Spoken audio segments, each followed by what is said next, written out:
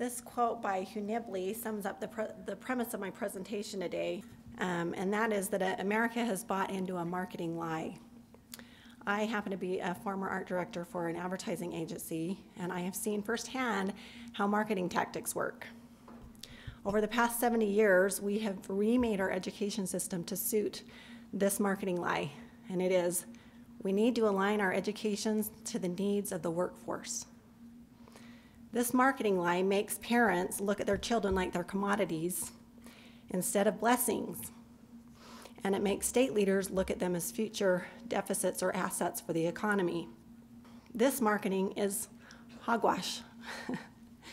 It needs to be challenged, and as Hugh Nibley indicates, it needs to be challenged not just for the sake of preserving individual agency, but for preserving our country itself.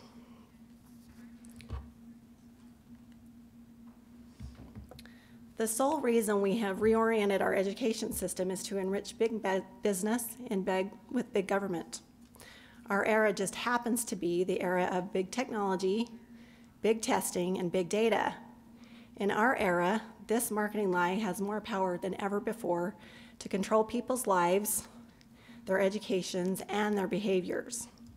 So I'm grateful to be here today to talk about the reality of this. I want to thank Oak for being the person that he is. I met Oak 4 years ago due to some things that were going on in my school district, Canyon School District, and I want him to know how much I appreciate his good spirit and his good heart and his desires to be good and do good, not just for his own family, but for all of our families. Recently, LDS singer-songwriter Jenny Phillips decided to start talking about why she became a homeschool mom. And she's a very powerful speaker, and she talks about the heart. And she shared a personal story, and I'm not going to go into that, but just about something she experienced with her 8-year-old daughter after school one day, which made her realize that school was not teaching her children the values that she wanted them to have, and in fact was teaching them anti-family values. And so in the process of doing her homeschool, she developed a curriculum called The Good and the Beautiful. And this is a picture of it. This is her attempt at helping others recognize what we have lost in our education system, the good values and the good books that are missing. So you are likely here today because you also recognize some of these things and you want something better for your children and grandchildren. I hope today that I can paint a little bit of a picture of what's happening with America's education system and talk a little bit about the people who have assumed power over our education system. A few years ago, a friend of mine who is a reporter in Salt Lake City was asked by the LDS Church to go and cover the humanitarian efforts of the LDS Church after the tsunami in Japan in 2012. And after she came home, she met with a group of us in the neighborhood just to kind of share some of her stories about, just incredible stories about the relief that they were able to provide for the citizens of Japan. And one of the stories that she shared was of working alongside the United Nations workers. And one day, a United Nations leader turned to her and said, I just don't understand it. We come into these countries after these disasters and we provide so much relief and so many tools and skills for these people to be able to remain self-reliant when we leave. And for some reason, the things that you do, that the LDS Church puts into place, always seem to last, but the things that we do don't. And I can't figure out why. And so when my neighbor was sharing this with us, she said that she had this thought, but she didn't share it with this UN leader. But her thought was, it's because you don't turn them towards God first.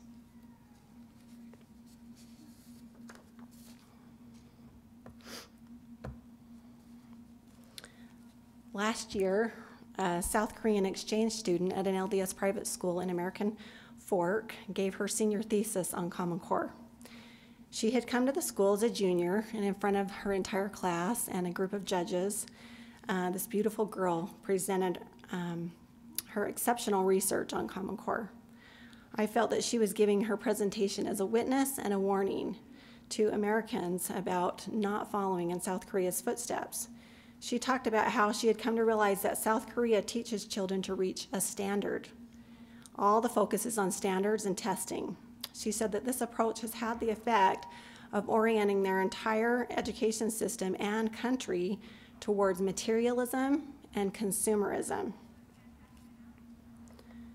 She said that children were made to feel like their whole life depended on achieving the next standard, and that this left no time for teachers to teach anything else. She talked about how they're not taught to read whole books of great literature, but rather informational texts, so that they'll be college and career ready. After being at this private LDS school where whole works of literature are studied, sometimes probably ad nauseum for some students, she had come to realize that she had been deprived of two things by the informational text approach to education. The first was she had never been able to recognize that she had a place in history. And second, she had never realized that education was about becoming a better person and fulfilling her life mission. As a side note, this beautiful girl joined the LDS Church last year and is now pursuing the process of what she called becoming a better person. She helped many people see that the idea of a common core is not isolated to America. And my purpose here today is to show how Common Core is taking hold globally as the economy and test scores reign supreme. This is a man named Andreas Schleicher. I'm sure he's a well-meaning man, but I believe he has too much power over the global testing market. He is a German statistician and the head of the international assessments known as PISA, the Program for International Assessments. These are the international assessments that compare student test scores from countries that are part of the United Nations. President Obama's Race to the Top program helped the global education and testing giant, Pearson, take over the PISA exams this year. PISA exams are now Common Core exams. This means that Common Core is a global education endeavor. It also means that when you hear legislators talk about how dismal our test scores are on PISA and that we need to change those scores to compete in the global economy, that these same legislators have bought into another marketing lie. This lie will keep us locked into a Common Core chokehold. PISA and its Common Core collaborators are moving states in America toward using new assessment systems called next generation or 21st century assessments. I'm going to share a quote by a group called the Gordon Commission that was established in 2011. This commission was created with funding funneled from the U.S. Department of Education through what's called the Educational Testing Service. And their purpose is to push states and children away from using standardized assessments and into online learning assessments embedded in learning platforms. I have shared this quote with several key legislators in Utah over the past 2 years, and none of them have seemed particularly concerned about it. But since you're here today, I would like to share it with you, and I think that you will be. In their report, the Gordon Commission states the Common Core standards and the rethinking of assessment they are fostering give us the opportunity to challenge the deeply held belief in local control. Does that quote shock anyone here? When I first read it, knowing who some of the people are on the commission, who have great power over states' digital learning and teaching policies, I was shocked. How is that possible? How can a simple set of standards eliminate local education control? And the answer is that standards can't, but next generation assessments tied to those standards can. Next generation assessments are formative assessments, online, constant assessments hidden in learning platforms, also called stealth or embedded assessments. They are being sold to states as the answer to minimize the impacts of too many standardized assessments on children. But that was all pre-planned. Remember, this is marketing.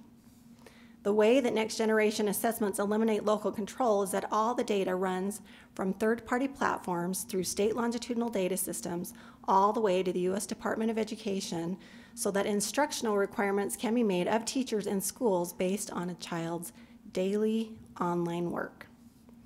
So the Gordon Commission knew something that most parents and local school board members didn't. The standards aren't just standards, they are a means to an end. They are the tool that has fostered the remaking of assessments for every local school and for every child and every student, including higher ed in the nation. And Utah passed a resolution to get us into stealth testing last legislative session. Most of you are familiar with No Child Left Behind. Why were so many parents and teachers and administrators and education leaders frustrated by No Child Left Behind? Because of its controlling nature. The way that No Child Left Behind controlled local schools was by tying federal requirements to what's known as the federal tripod: standards, test, and accountability. Now, to persuade state governors and congressional leaders into new federal reforms, they are being sold a new marketing lie. The lie is competency-based education and personalized learning platforms will restore local education control. How do we know this is a lie? Because competency-based education is still tied to the federal tripod. And here's what it looks like.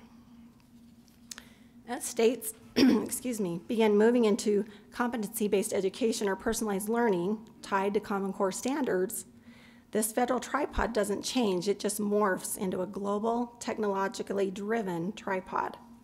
Common Core standards become competency standards, daily online embedded assessments in curriculum, and teachers, schools, and children assessed on global values. So not to be too grim, but this is how I see it. We have people in our congressional delegation that believe that the upcoming reauthorization of the Elementary and Secondary Education Act will restore local education control, but it's just not the case. And it's because of what Race to the Top has done through Common Core funding to testing. The Obama administration used Race to the Top to bring together two global technology standard-setting organizations, the CIF Association and a group called IMS Global Learning Consortium. The CIF Association is a Bill Gates group. Gates, as you know, is the largest funder of Common Core. What these groups did was that they created a set of common education data standards. They created these data standards to make computer adaptive assessments interoperable among learning and testing platforms.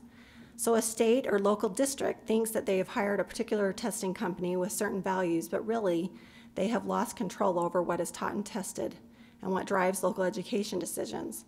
This means that parents won't have any idea where learning and testing items are coming from when their children are online, on learning platforms at school, or even at home, because the assessments are adaptive and change depending on the student's last answer. The Common Education Data Standards tie competencies to Common Core standards. We're going to get into who's controlling competency and what it means in a minute, but for now, just keep in mind that next generation assessments track untold amounts of data about our children. Newton, a key technology partner with the U.S. Department of Education, claims that they can track 10 million data points per day per child using computer adaptive assessments in learning platforms. Excuse me.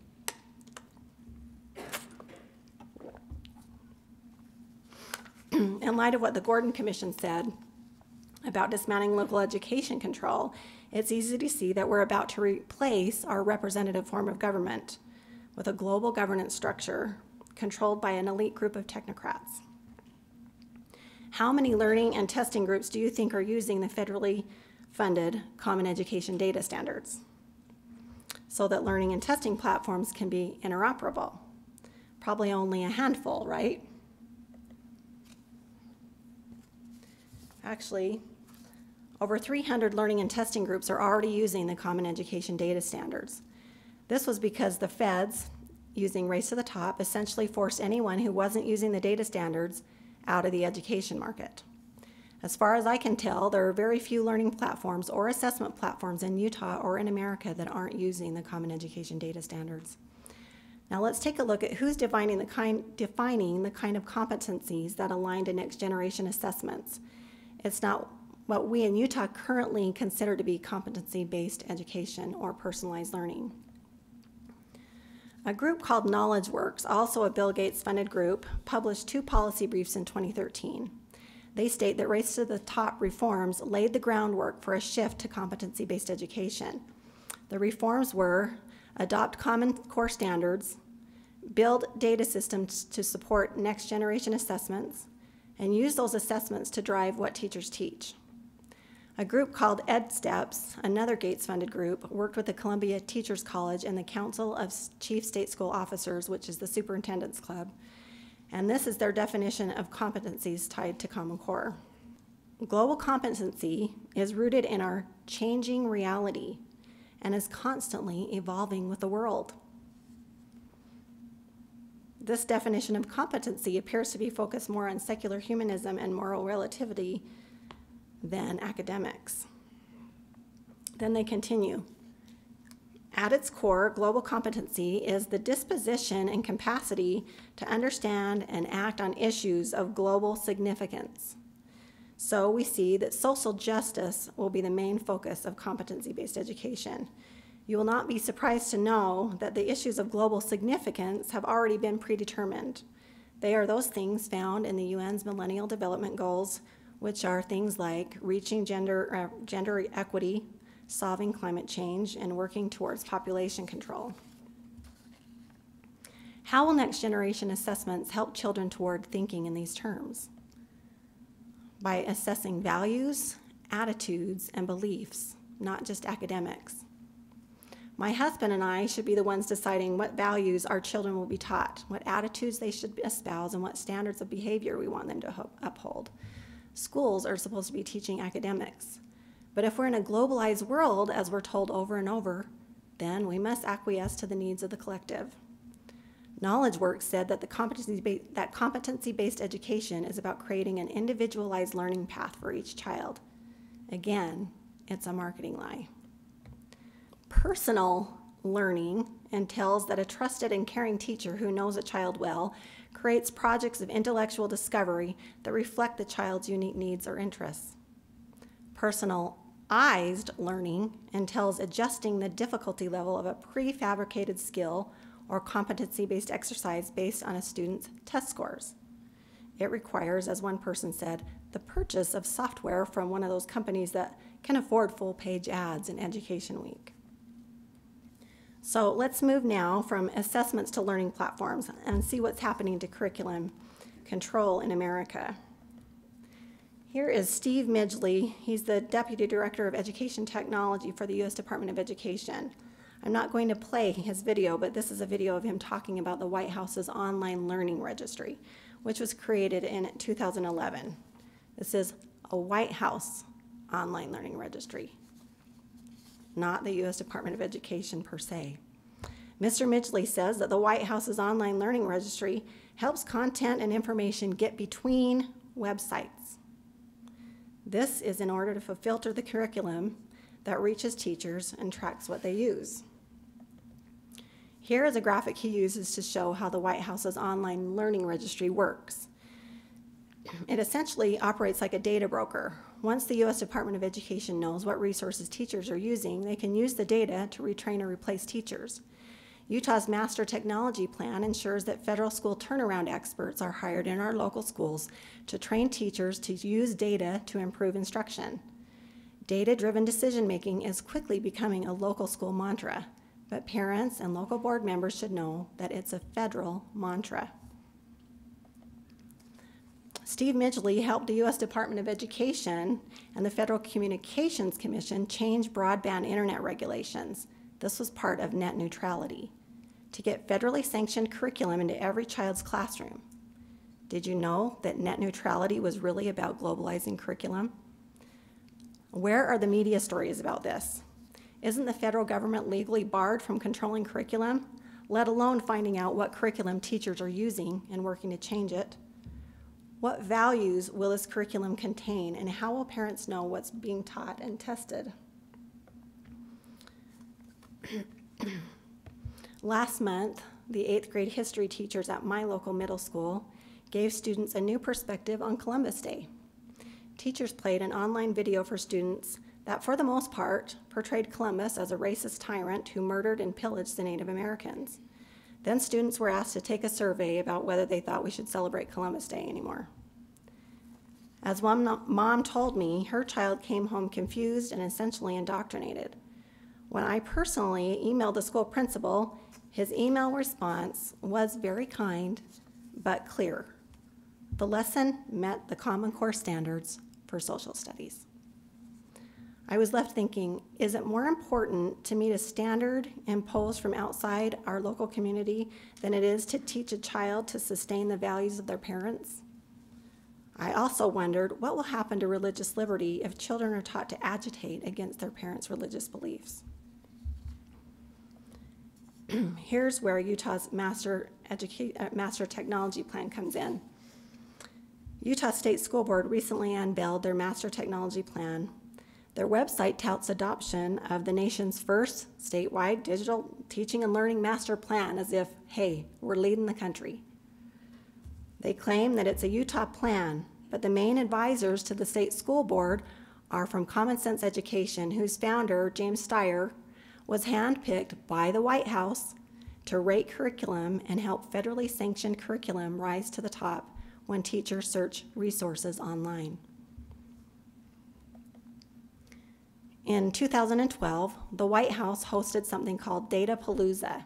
Here's a slide grab of the Utah Education Network's digital media specialist, Katie Garrett, speaking there. The Utah Education Network, also known as UEN, partnered with the White House's Learning Registry in 2011. In this video, Ms. Garrett says that Utah uses the Learning Registry because YouTube blocks online content. So the Learning Registry creates bridges that connect teachers to content. Keep in mind that the UEN delivers curriculum content to both K-12 schools and schools of higher ed. Ms. Garrett's involvement at the White House's Datapalooza is an example of a well-meaning young person having no concept that the federal government and the White House is legally barred from controlling curriculum. And apparently, the Utah Education Network doesn't realize that either.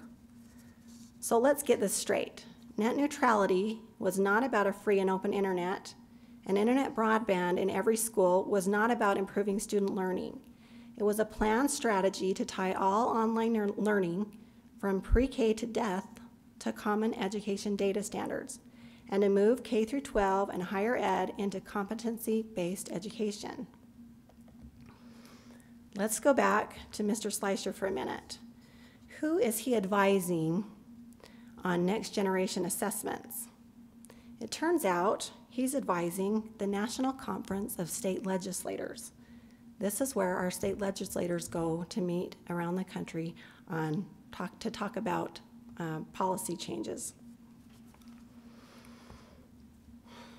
Other international advisors to the National Conference of State Legislators are Mark Tucker, who is infamous for writing a letter to Hillary Clinton in the 90s that now sits in the congressional record. Congressman Bob Schaefer put it into the record in 1998 so that America would not go down Mr. Tucker's intended path that moves America into a technological education system that controls learning through a network of labor market boards. Also in the advisory group, and this is the educational advisory group at the National Conference of State Legislators. So also in that group is Linda Darling Hammond. She sits on the Gordon Commission. Remember the Gordon Commission? And their earlier quote about challenging local education control with new kinds of assessments. 28 legislators are being advised by these globalists. One of those legislators is our own well-respected Howard Stevenson, who brought Utah its digital teaching and learning legislation. While I know and trust that Senator Stevenson's intentions are good, I do not agree with the educational objectives of those advising him at the National Conference of State Legislators. These objectives should be shared and debated openly.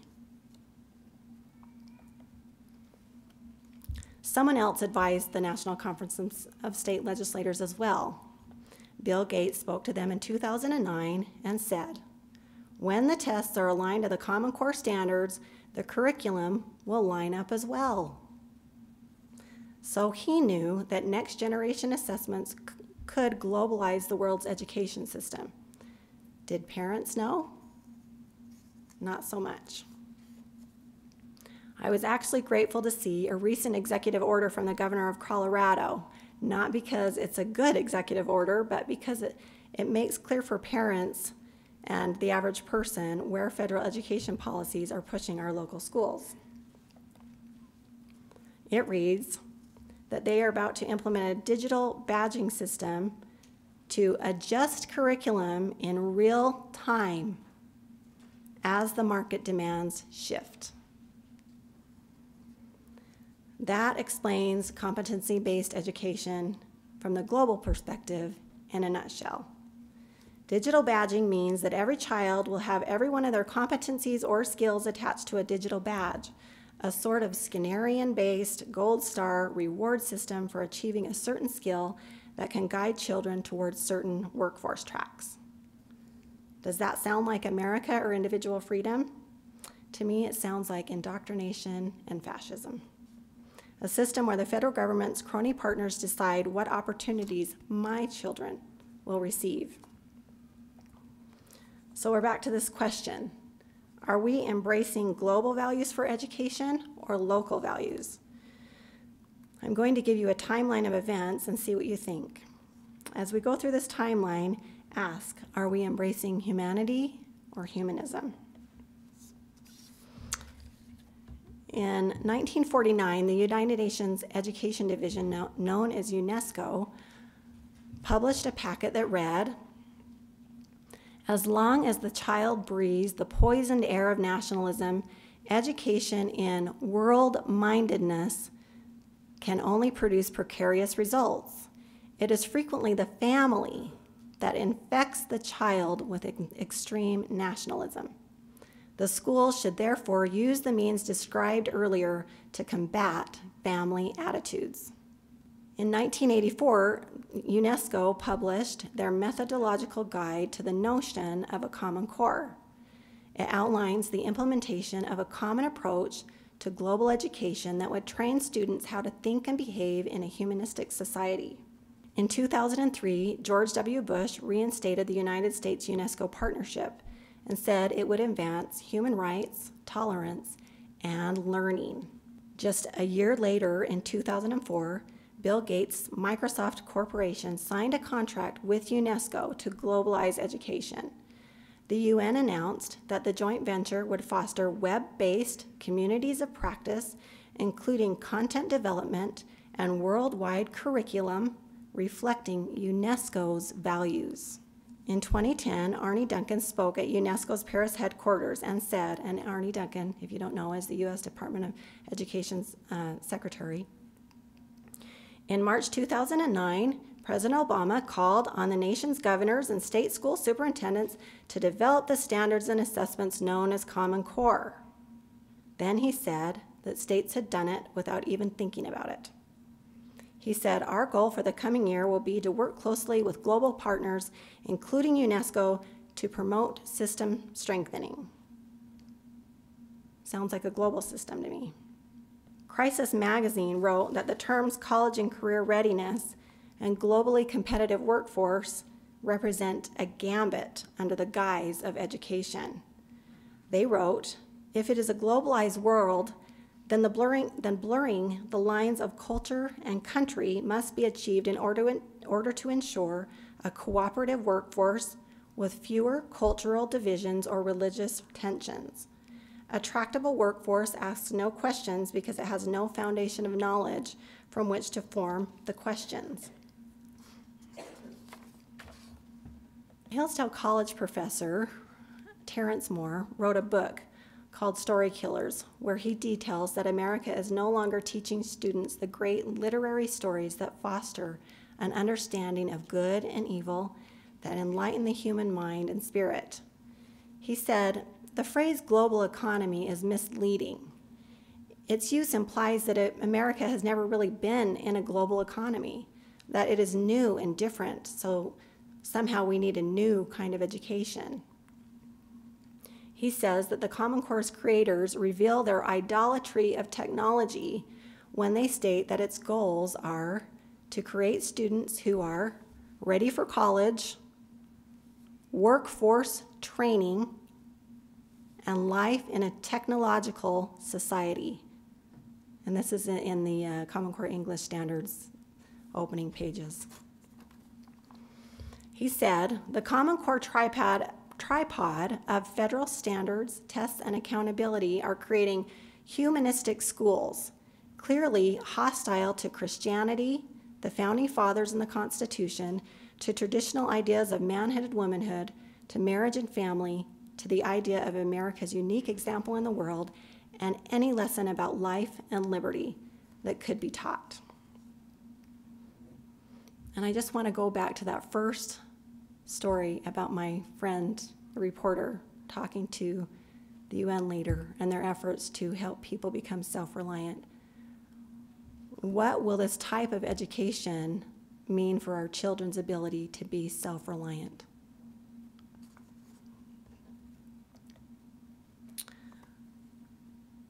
I have lost faith in what legislation can do to help restore local education control. I think our government has gotten too big and unwieldy, but I have extraordinary faith in parents. When you go home today, find out if your children are using online resources that use Common Education data standards. Google IMS Global, affiliates, and members, and any online platform that your children are using.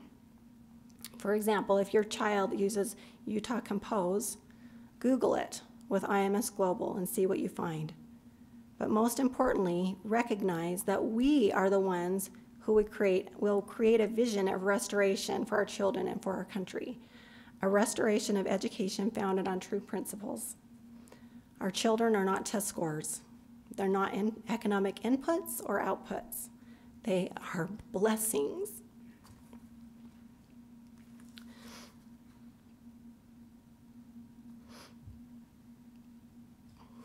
Excuse me. I'm going to close with a bit of what I think is truthful marketing that I hope will give us all the courage to choose a better path for our children and our grandchildren. And I wish every one of you here today well in your quest.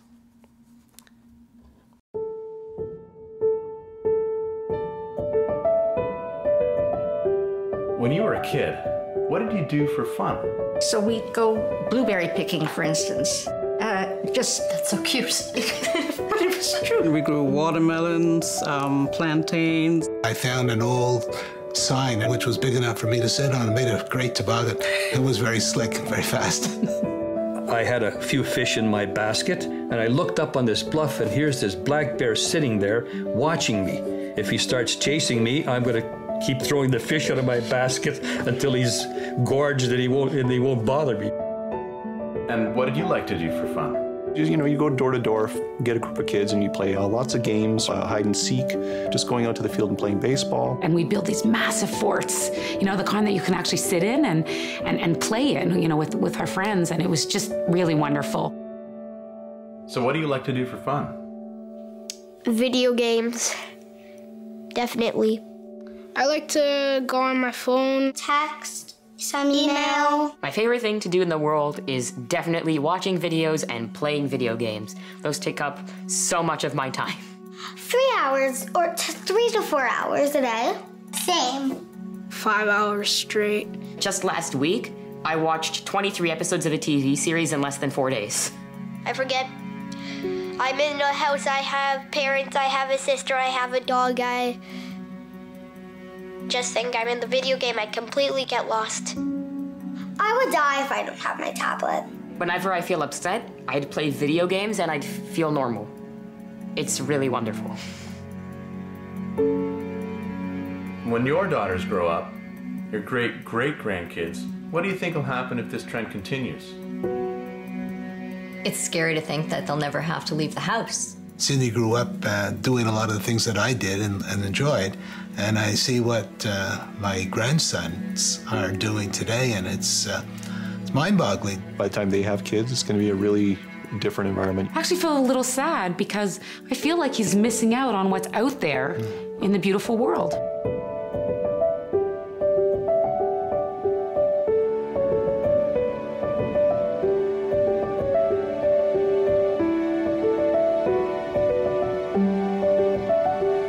That special connection with nature, I think it's innate in all children, but needs to be nurtured.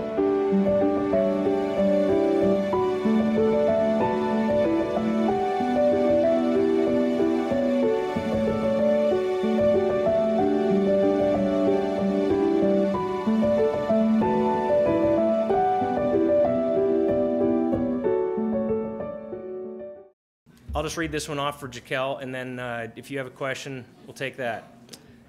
So here's a first question. You've lost faith in legislation. What do you suggest we pursue to affect change? My personal feeling is that what we're doing here today is the most important thing we could be doing, is figuring out what it is for our family that we want, and then making that happen. I don't think that if we want to be a self-reliant people with a free government, that we keep looking to our legislators to solve our educational problems. I think that a group of people has to rise up and say, and create that better vision for what a wonderful, fulfilling, soul-stirring education looks like for children, and then provide that better path. So that's my hope, is that people here today will be inspired to find out what that is for their own families, and then maybe join forces with other families, and then we build that system, that agency-based education system that becomes, a better way. And other people will recognize that they want to go towards the light instead of keep building onto a system that's not working. Numerous public school teachers do not recognize the dangers in what they teach, Common Core. How can we help them open their eyes? This kind of goes back to my first answer. The difficulty I see, let me go back to that story about the Columbus Day lesson in my local school. The main 8th grade teacher, apparently, that kind of put that together is very young. And one of the moms that spoke to her and the principal after the lesson was given said that she was actually super shocked. This teacher felt really bad that this mom felt like her beliefs were being challenged at school. But she's young. She's growing up in this technological society where, hey, I get this curriculum given to me and it's going to meet the standard and it's going to help me score well, my students score well on these tests.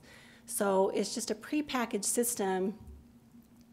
And so I'm not sure that there is a way. The Canyon School District has now 35% of their teachers are relatively new. I think that's only going to increase as the federal school turnaround measures get put into place. Our state superintendent has been through that training in all school districts in Utah. So when we're not meeting test scores, we're just going to see these younger and younger teachers come in and replace our older teachers who have a knowledge of history. So this is why I think it's so important that parents and families have to create another system. So how many legislators have you met with over the last 3 or 4 years? Seems like almost all of them. And with every one of our U.S. congressional leaders. And what I think I'm finding or feeling, and Oak might feel differently, he has a lot more patience than I do. And a lot more hope and faith in people. But I feel like their hands are sort of tied because, again, we're in a system where policies come in from these think tanks, from the National Conference of State Legislators, and, hey, this seems like a really good direction to go. I don't see what the problem is, they'll say to us. And the reason why they don't see what the problem is because they won't sit down and simply watch an hour's worth of a presentation. They want a sound bite. And the people that bring them policies all day long give them sound bites that sound really good. he asked, where is the point of attack? If this these philosophies sort of seep into our political structure, then where is the weak point? I might answer that differently than you, Neil, but for me, I would flip it, and I would just go back to the strong point for America is that we have strong families. For Utah, we have strong families who are engaged in their children's learning. And so I think that's where the solution lies. We know our children, and we can rise up and provide something better for them than anybody else through personal revelation. So the question is, what is the ultimate goal of this federalizing and globalizing? I think the ultimate goal is profit, because once you create a global system and you kind of control the inputs and outputs of everything, then everything works out well for you as a global entity. And as the Crisis Magazine pointed out, once you kind of convince everybody that we live in this globalized world, then everybody just kind of thinks of themselves as an input and an output for the economy. And honestly, Bill Gates was in an interview, I think it was with The Guardian magazine about a year ago, where he said, we need a global government. And the reason why he thinks that is because he believes that we'll bring peace and sustainability to the world once we sort of equalize everything. It's a UN-based philosophy. It's based on humanism instead of humanity. So I believe that's where we're going. He asked if we were able as a state to get out of Common Core, could we create something different? Yes, absolutely. We haven't had the will at our state school board or state office of education or through our legislators to actually do that. They're afraid of losing federal funding. So again, I think that if they're going to be fearful of loss of money, that we can't be. We cannot think that all of our decisions at the local level need to be controlled by money, and we have to find a different way. She said our new state superintendent was somewhat of an independent thinker, and wondering if we've lost him on this issue. I would argue that he was not an independent thinker. He was marketed as an independent thinker, and I like him. He talks about constitutional principles, and I believe him. But then the policies that he puts into place are absolutely the opposite of that.